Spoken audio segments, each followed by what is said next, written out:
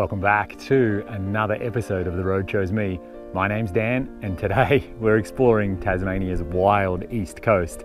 Check it out, that is Wineglass Bay, one of the most famous bays in Tasmania, and obviously you can see why. This is simply breathtaking. Let's check it out, lots coming in this episode.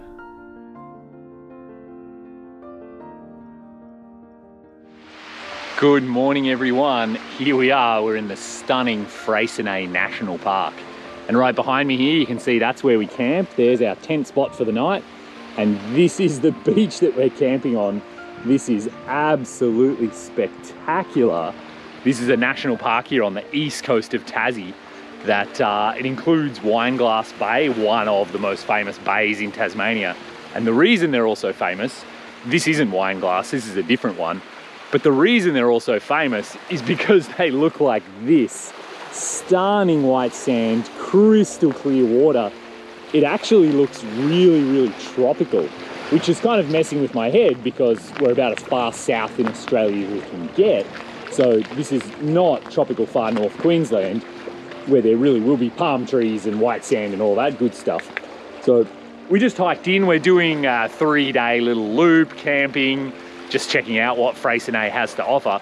You can see there's mountains in the distance there. We're about to hike up and over a couple today actually to get over to Wineglass Bay, the really famous one. So again, Tasmania just blowing me away with the stunning scenery. And we've got like a 4-day weather window, crystal blue skies, nothing but sunshine. Sunburn is really the biggest thing we have to worry about. So this is absolutely breathtaking.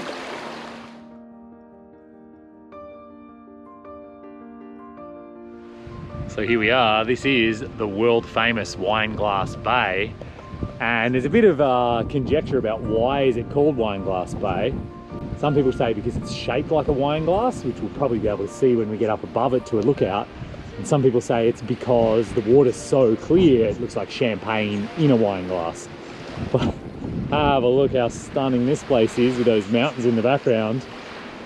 Pretty incredible. Tasmania just looks like tropical paradise. It's really hard for me to believe. Again, I didn't know Tasmania had this kind of thing. I always thought like barren, bleak, rocky, you know, big crashing ocean. But instead, I mean, there aren't actually any palm trees. But if there were, I wouldn't be surprised. Where else do you want to be right now? This was definitely worth hiking into.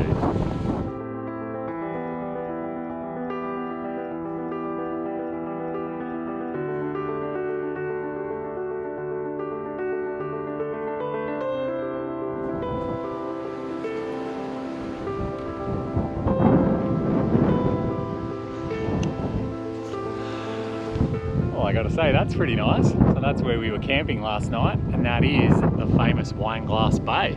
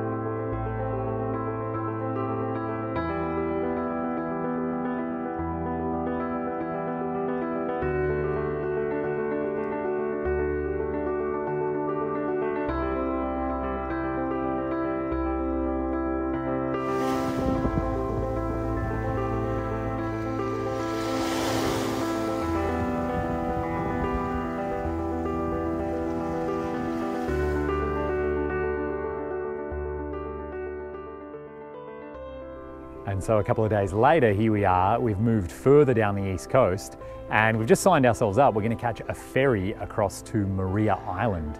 So this is a tiny little island off Tasmania, so an island off an island, and it's an entirely a national park, this island. There's no cars on the island, there's no roads, there's no shops, there's nothing really except wilderness. Friends were just over there, they said they saw more wombats than they could count. They also have a Tasmanian devil rehabilitation program over there. So there are a lot of Tasmanian devils. I'm really hoping we get to see one. And so we're in this little town right now. I'm assuming that is our ferry coming right now. And this is kind of where we're headed. There's some info here about the island. You can see this little island's really tiny. It's only maybe 20 or 30 kilometers long, the whole thing. And there's lots of old ruins over there. There's a whole bunch of interesting stuff. So we've left the Jeep behind. We're gonna jump on this ferry. We're gonna camp tonight as well. Brought some food. We are really excited to just sort of get away and have like a little holiday almost from the trip. So here we go. Let's jump on the ferry that's just pulling in. Let's head over to Maria Island and see what it's all about. All right guys, so we just got off the ferry and we're on Maria Island and it is really beautiful. Actually a lot different than I was expecting. Not sure what I was expecting, but I mean, I'll show you guys around all over the place and talk about everything going on. You can see how stunning it is. We've walked, what is that, like 200 meters from the ferry dock. And what do we have down here on the ground? That is a very, very furry wombat munching away on the grass. Look how furry he is. So we were told we were going to see a lot of wombats on this island. And I'm going to say they were right. There's obviously a lot of wombats on this island. So we're just going to get our bearings. We're going to set up the tent. We're told there's like free gas barbecues over there. So I'll show you guys all of that. But in the meantime, we're just going to explore Maria Island a little bit, hang out with our new furry friend.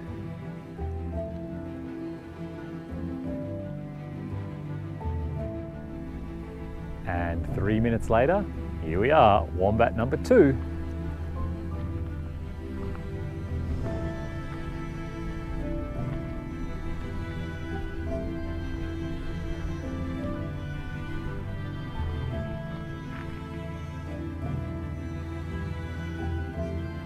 But you guys get the idea. There's obviously a lot of wombats.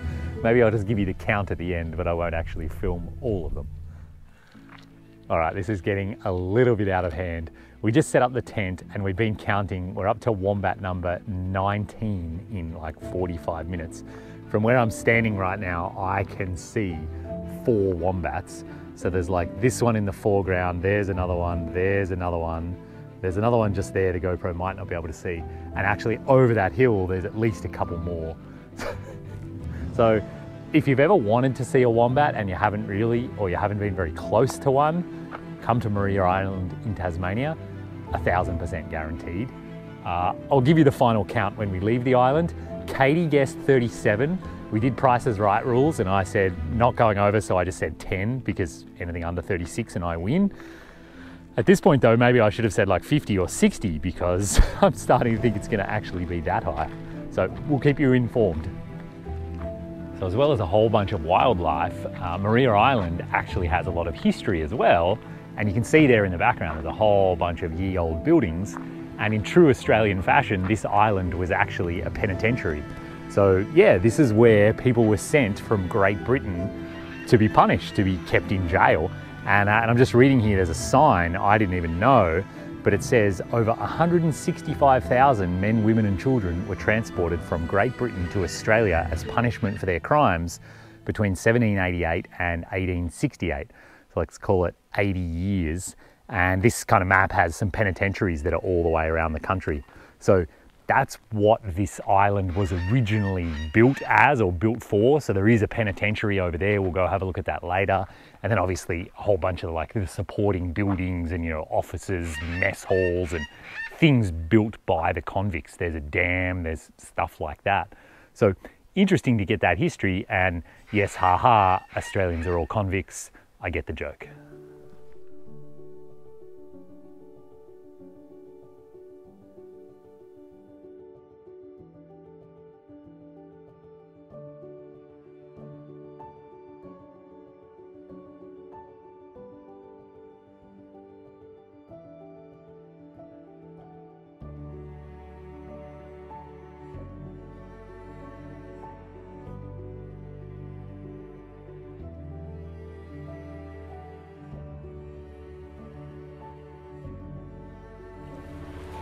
Good morning everyone. We are still on Maria Island. Now I've been taught how to pronounce it properly. And we saw a whole bunch of wildlife yesterday and last night. Had a really good night's sleep. It's really warm here, even though it's overcast. And this morning it's low tide, so we've come down to the beach and we're at this spot on the island called the Painted Cliffs. And you can see super beautiful rock formations here that have been eroded away by the ocean. And Katie's just skirting around underneath the cliff here. I'll see if I can get around with one hand. Here's what it looks like as we go further around. Oh, a little bit slippery.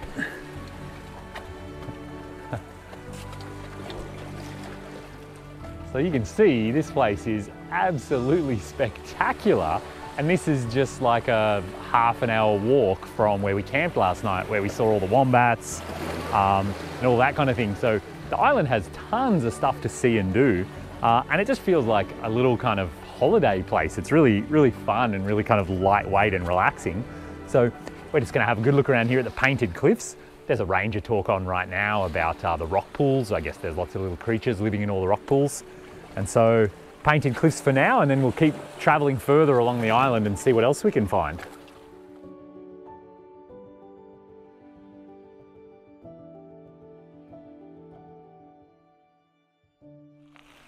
So Maria Island is actually pretty big and it would take a really long time to walk around the whole thing. So what's a better way to get around? On a bike. So we've just rented bikes here and the National Park Surfers makes this really easy. You just roll it into the price of getting on the ferry. And so this is going to be a lot of fun today, cruising around, basically just checking out the island. We'll go to all the different sites and all the things we want to see while we're on the bikes. And I'm having to use my brain quite a bit to ride this bike actually. As you know, when the steering wheel's on the other side in a car, usually the turn signal and the windscreen wipers are flipped. And actually my Jeep here in Australia, they're on the same side as they are for an American Jeep. So the turn signal's on the left. So it's easy for me, I'm not very confused driving it. Versus when I try to drive an Australian car, I always turn on the wipers instead of the turn signal. People often ask, are the pedals the other way around? Is the accelerator, the brake and the clutch swapped around? No, they're not, and I don't know if I'd be able to drive a car if they were. But when you ride a bicycle, when you're in Australia, be careful, the brakes are switch around. So in North America, your right hand is your rear brake, and you can usually grab that one pretty hard and lock it up and you won't have a problem. But in Australia, your right hand is your front brake. And so I'm having to think about it. This gravel path is actually a little bit slippery. And obviously if I buried the front brake right now on this gravel, I'd probably go over the handlebars. So as much as riding the bike's really fun and a great way to get around, it's also requiring a little bit of brain power. But you can see this place is absolutely beautiful. We're just gonna roam around and I'll show you some of the sights as we find them. I should add too, when we rented the mountain bikes in Derby, because that was a bit more serious, we actually had them swap the brakes around for us. This is one of the options they have on their rental page. They just have a little checkbox that says brakes like North America. So that was pretty handy to still be able to rely on my right hand being my rear brake, which I'm used to from mountain biking in Canada.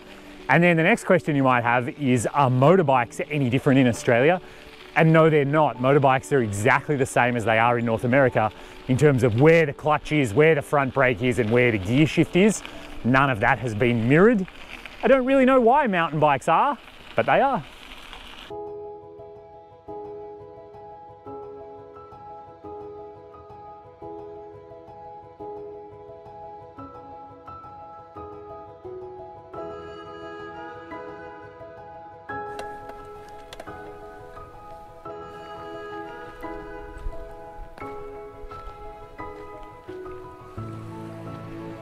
Once again, here's Tasmania trying to look very tropical. You could be mistaken for thinking this is tropical paradise, but for half the year there'd be snow on some of these mountains. So not quite tropical, but looks close. So we're continuing south down the island here and you can see the track has turned decidedly sandy, and on the bike it's difficult. I can't really ride this and hold the camera because I have to ride with one hand. The sand's deep enough that my tyres are getting stuck in it. But the idea is we're coming down, the island gets really narrow here. Only about 20 or 30 metres that way is a huge big beach and a bay, and same thing on that side of me. So the actual island is maybe only 50 metres wide here. Should be really beautiful. I was hoping we'd get a bit of a view of it, but maybe there's more trees than I thought. We're gonna have a look around. But it's funny how often I have these flashbacks. I really had this strong sense just now that this looks like so many roads that I drove in Africa. So Gabon, Cameroon, down in Mozambique. Roads like this I think are really common. So it's a pretty well-built road, and realistically you don't even actually need four-wheel drive to drive this. You probably want high clearance, and every now and again you are going to come to a much sandier section where I would have used four-wheel drive when I was there, but even if you didn't have it, I'm sure you'd find a way through like the locals always do. But to me, this is really what defines overlanding in my mind. Driving remote and isolated roads to get to beautiful places. It isn't necessarily always in low range, always, you know, trying to overcome some massive obstacle. It's more about let's cover the ground to get to somewhere beautiful. And today, of course, vehicles aren't allowed here, so this is my overlanding vehicle of choice today. But, you know, on a different day, I'll do this with the Jeep.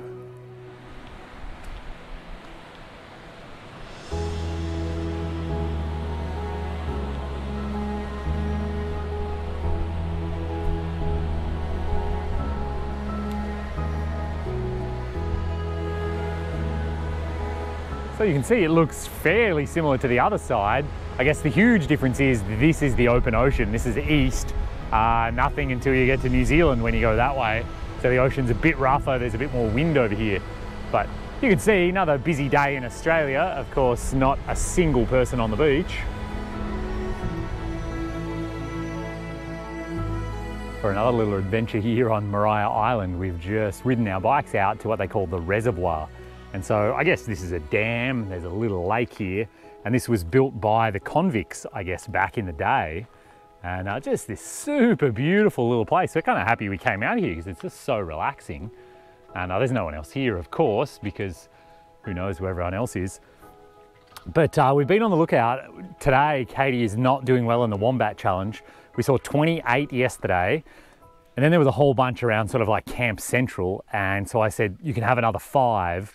But you can't count them all twice. So that puts Katie at like 33, but she needs to get to 36 to win.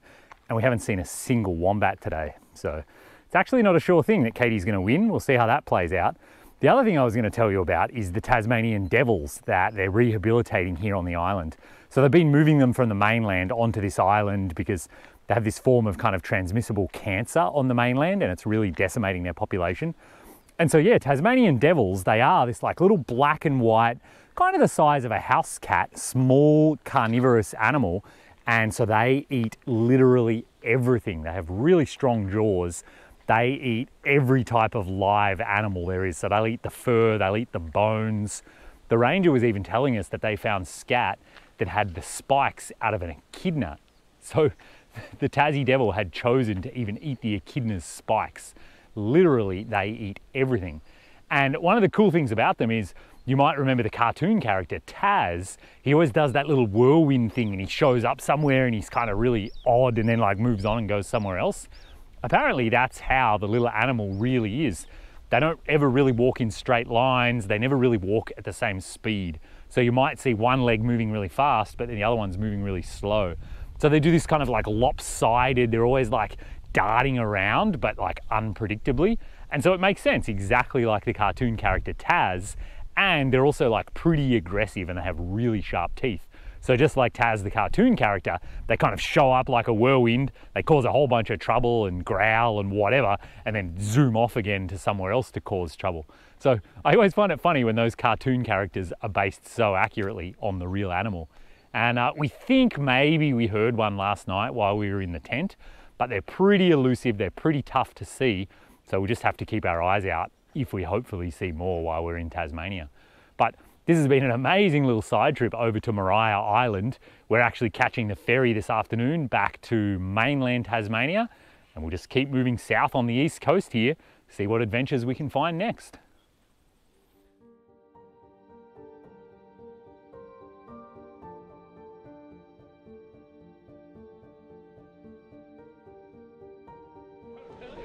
So here I am, I'm almost at the southern tip of Tasmania, which is the southern tip of Australia.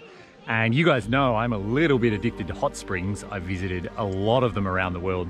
Usually I prefer the wilderness variety, But right here behind me, you can see this is actually, they call it a thermal spring.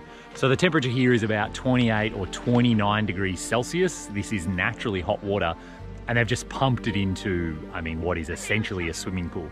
So I would prefer if it was just natural rocks. I would prefer if it was on the side of the mountain. But this is actually the first natural hot spring that I've ever been to in Australia.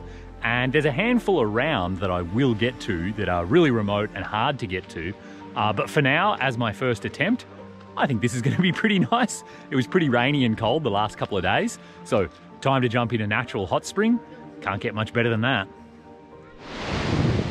So here we are, we've driven and now hiked down to the southernmost point of Tasmania that you can actually get to.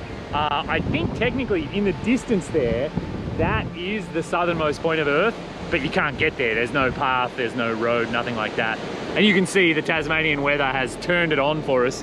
It feels a little bit appropriate. It feels like we're at the edge of the Earth, which I guess kind of we are. South from here, Antarctica, nothing else. So the ocean's pretty wild and woolly. The waves look interesting, but you couldn't pay me to paddle out there in that. So here we are, the southernmost point of Tasmania. It is not possible to get any further south on the Australian continent, I guess, even though Tasmania is an island off the mainland. And so we're just hiking today. We're gonna hang out, see what other trouble we can find, head back, warm up, maybe a hot drink is in order. Definitely getting cold.